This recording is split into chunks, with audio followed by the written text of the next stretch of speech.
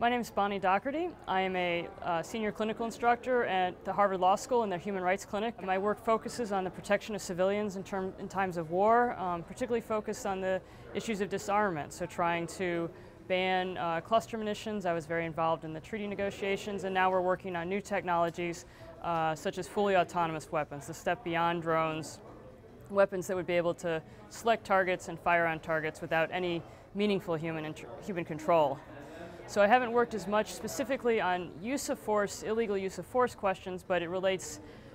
significantly to my other work, because if you prevent force, obviously that's the greatest thing you can do to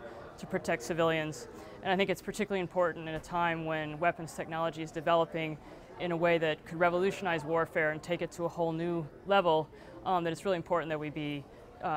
taking up this issue of illegal use of force as soon as possible.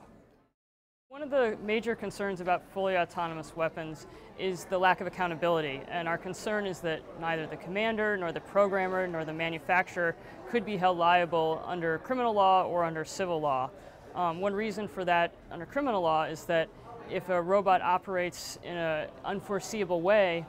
because it's the one that's making the decision on whether to kill, how can you hold a commander or anyone else responsible for the acts of a robot which it couldn't predict? I think Ben's been had an amazing life and career promoting this work, and it's very inspiring to see someone who